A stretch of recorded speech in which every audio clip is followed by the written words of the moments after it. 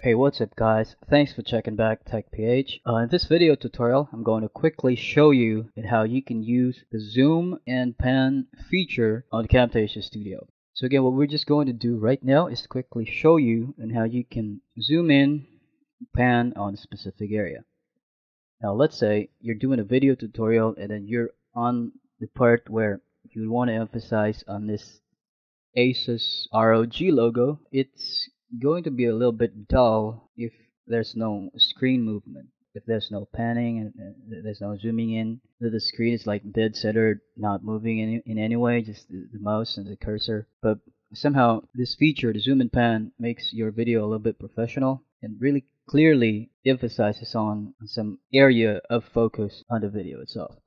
So let's say on this part, let's select a time maybe around 108 right here. Maybe on this part you're talking about the ROG logo. So what you want to do is select an area on the screen. Use your step to press zoom and pan right here. It's going to give you a screen on the left side, but with, a duplicate of your screen, but with those white dots around. Maintain aspect ratio, that's probably checked because you do not want to get black areas on your screen because you're going out of the 16:9 HD resolution. How to zoom and pan? Just simply hold, drag down, take it a little bit, move it a little bit so you could get into where you're trying to emphasize, and that's about it. Let me try that. Let's play.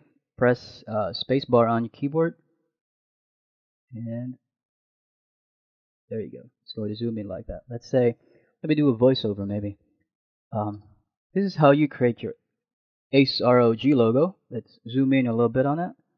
There you go. Now if you want to zoom out and go back to your original screen size, just put that in. Be sure you are on those yellow highlights. There you go.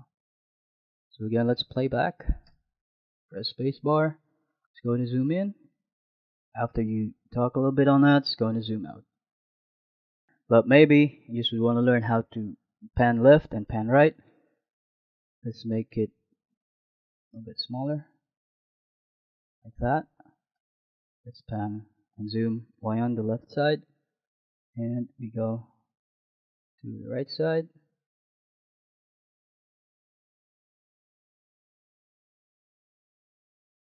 Maybe we want to go up.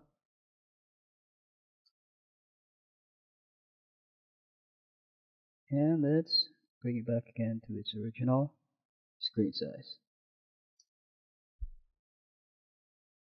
And again, for some other video tutorials on Camtasia Studio 8 features, you can check back on our channel's lists.